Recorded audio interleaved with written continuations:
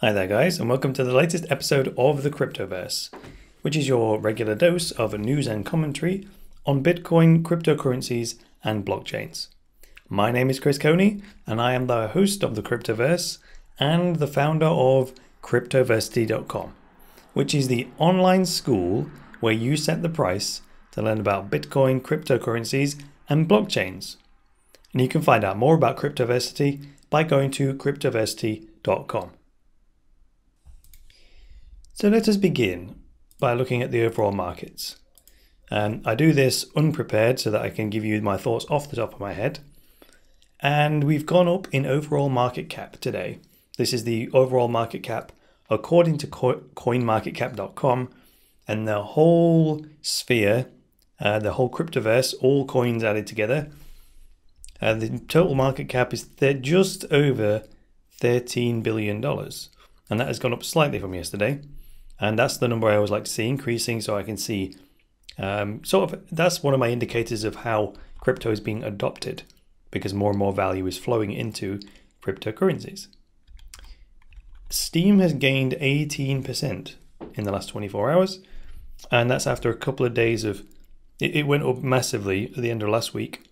Then it had a couple of down days in the 10% range, and now it's gone up 18%. So it had a minor security issue, and then it had a denial of service attack.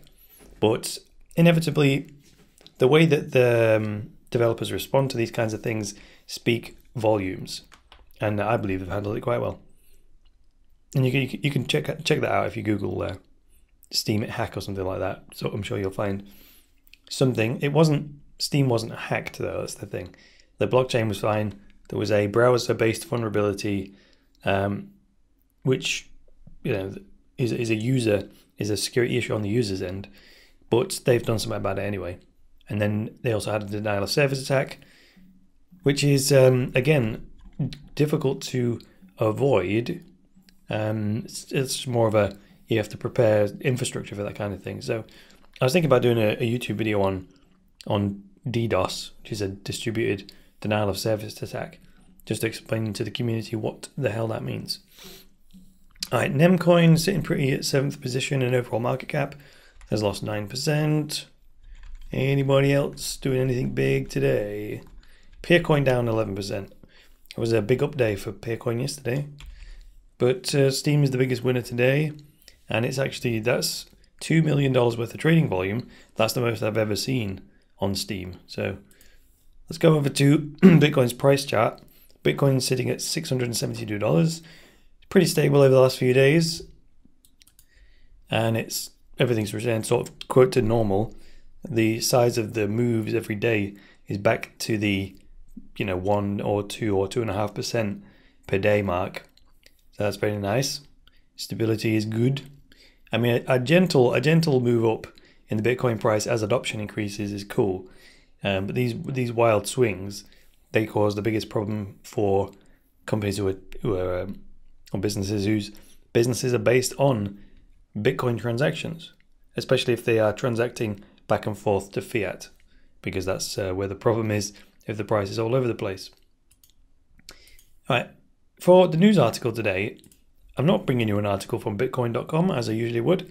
I'm bringing you an article from coindesk.com because they published this article yesterday, late on yesterday, 8 p.m. In the UK time. And it's an article that says the hard fork, what's about to happen to Ethereum and the DAO.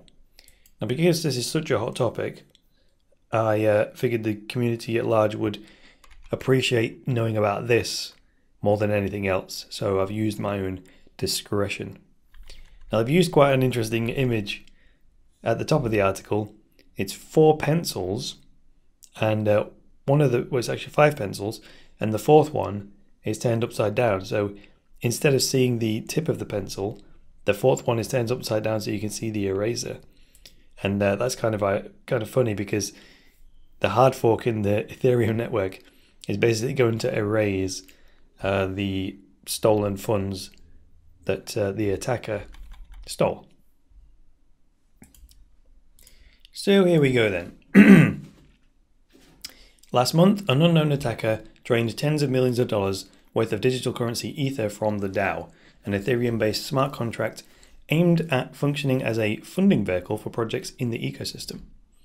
The incident sparked an effort to effectively roll back the clock and undo much of the damage, a process that comes to a head this week as network-wide changes are set to be rolled out. For weeks, the impact has been largely confined to pages of social media, and for developers, within the workspaces and private chats of those most closely involved with the so-called hard fork effort. Now, however, with code for the changes completed and merged with major wallet implementations, that's about to change. Major exchanges that offer trading services for Ether have announced their plans to support the fork in the past few days. Generally speaking, the plan is to support the strongest blockchain, which will be determined by how much hashing power it draws from Ethereum's distributed network of miners. So far, digital currency exchanges Poloniex and Kraken, which comprise more than 50% of all Ether trading volumes, have said they plan to briefly suspend deposits and withdrawals prior to the fork activation. Miners, signs indicate, have largely moved to adopt the hard fork measures, with major pool operators looking to their members to assess support for the plan, even if reluctantly. The stakes on the outcome of the vote are high. If the hard fork fails to be implemented, many early adopters of Ethereum who purchased DAO tokens, meant to give them voting rights in the new organization, will be out $60 million worth of cryptocurrency, increasing concerns about potential regulatory involvement. On the other hand, if the hard fork is implemented, the Ethereum blockchain, which is supposed to be an unchangeable record of all transactions, will no longer be seen as immutable. In essence, code may no longer be law. So how we got here? For those who may be unfamiliar with the DAO, here's a quick recap of the story so far. Launched in April, the DAO was designed as a series of contracts that would raise funds for Ethereum-based projects and disperse them based on the votes from members. An initial token offering was conducted, exchanging ethers for DAO tokens that would allow stakeholders to vote on proposals, including ones to grant funding to a particular project. That token offering raised more than $150 million worth of Ether at then current prices, distributing over 1 billion DAO tokens. Just over a month ago, however, news broke that a flaw in the DAO's smart contract had been exploited, allowing the removal of more than 3 million Ether, or Ethers.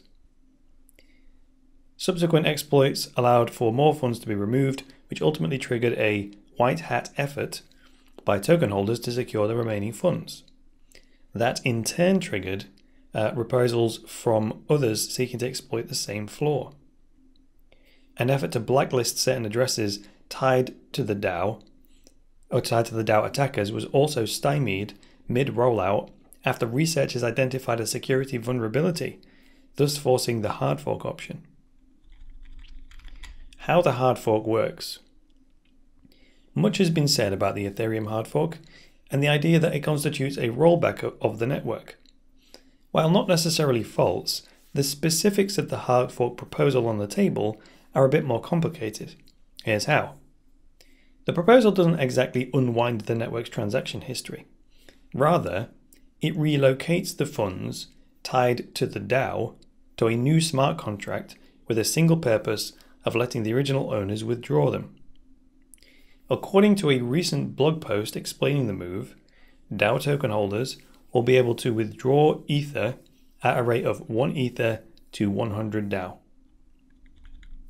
The extra balance and any Ether that remains as a result of the re-entrancy exploit and the splitting mechanism will be withdrawn and distributed by the DAO curators or individuals selected prior to the collapse of the DAO to provide a fail-safe protection for the organization.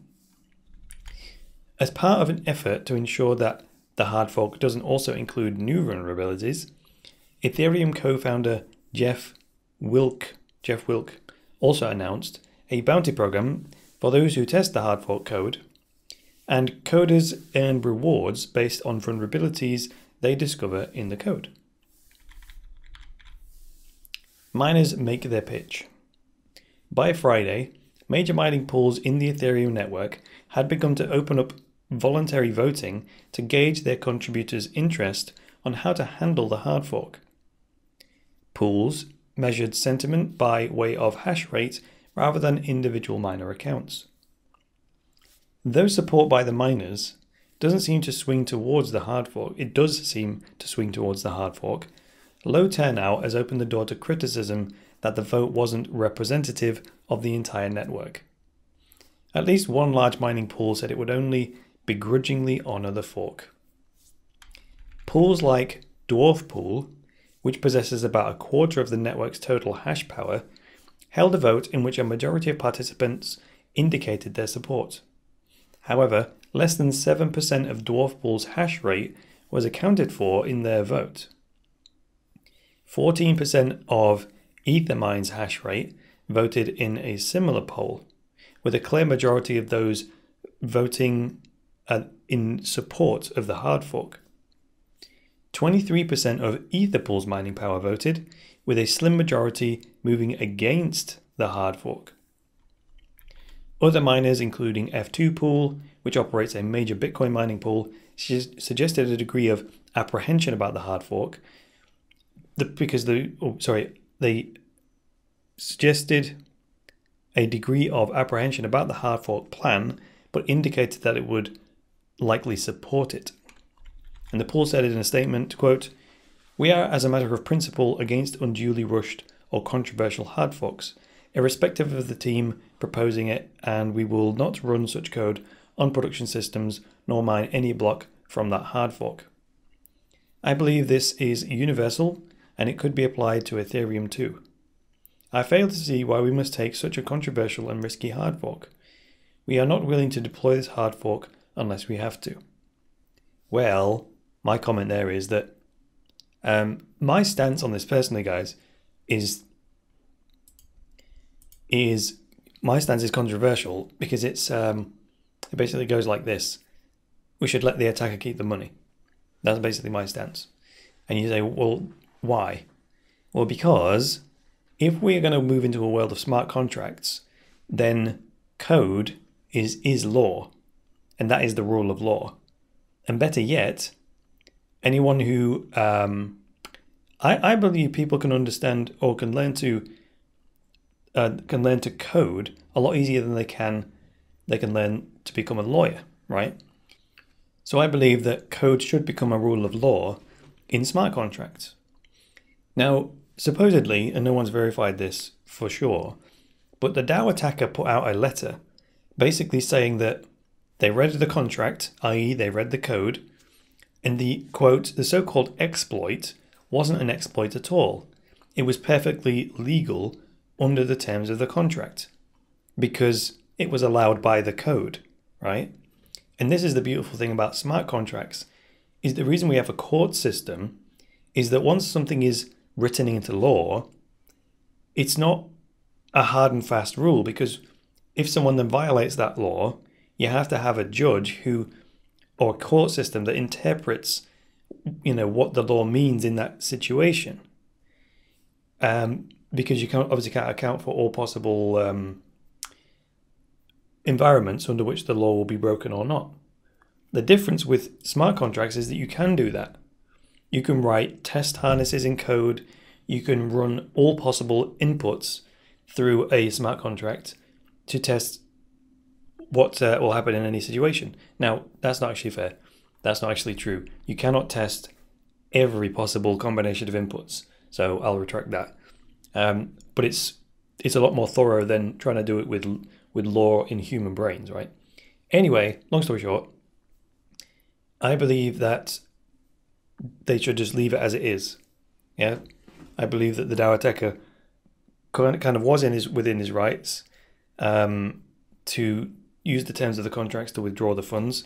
Now, I don't agree with it on an ethical or moral level, but on a principle level, and looking at what the impact of this will be if they do hard fork, it's just not good. And then if you say, well, what about all the people that have going to lose their funds?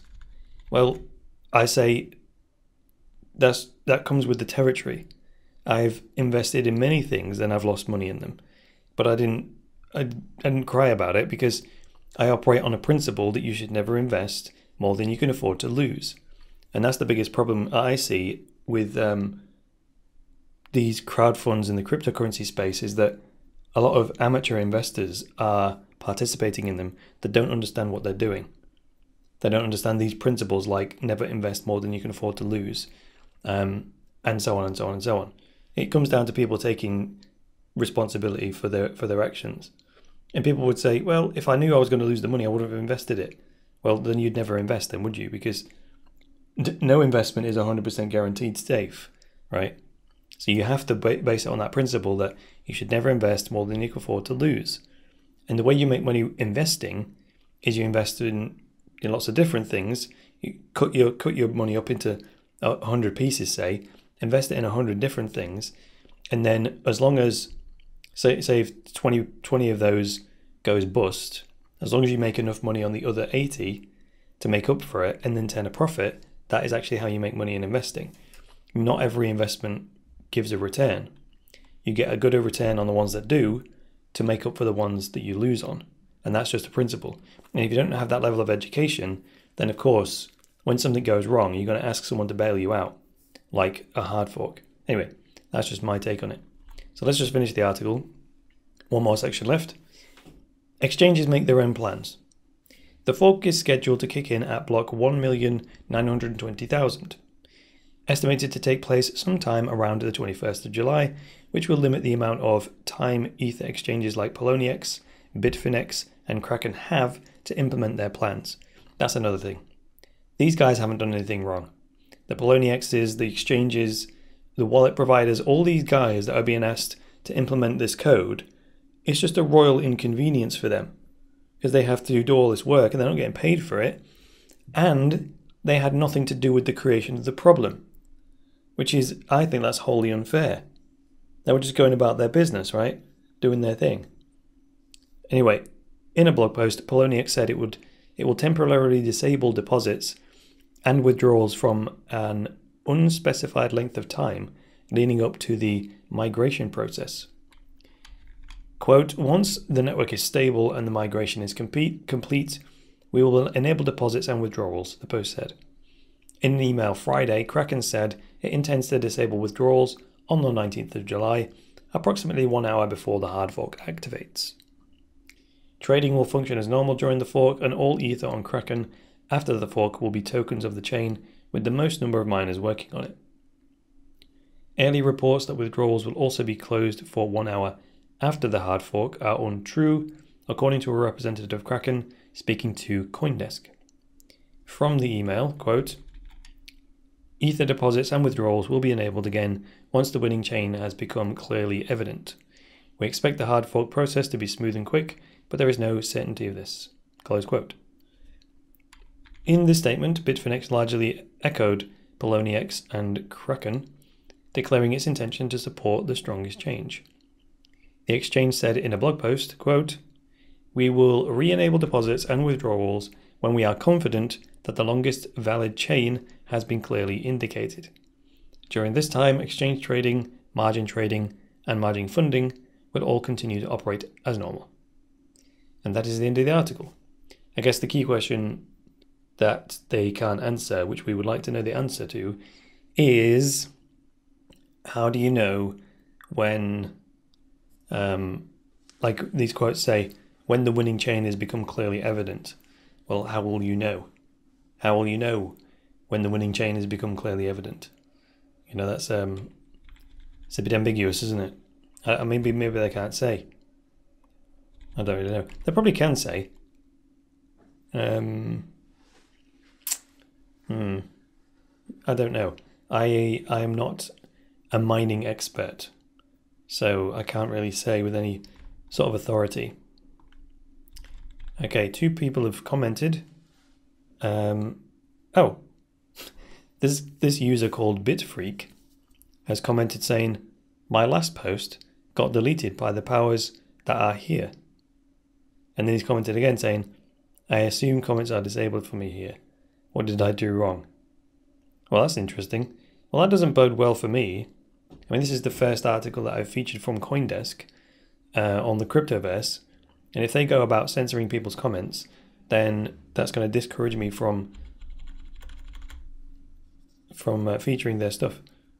The very reason why I chose Bitcoin.com in the first place as the main source of news was because of the philosophy behind how it started. It was because there was censorship happening on, I think it was the Bitcoin Talk forums, that Roger Ver was like, we can't have this. So he went off and set up Bitcoin.com and the forums at Bitcoin.com as a censorship-free place to express yourself in the Bitcoin industry, right?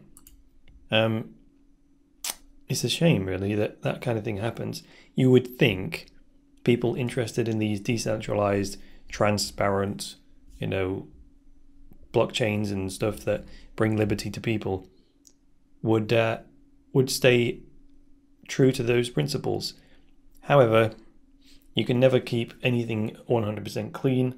The bad guys will get in there and try and use it to their own personal gain.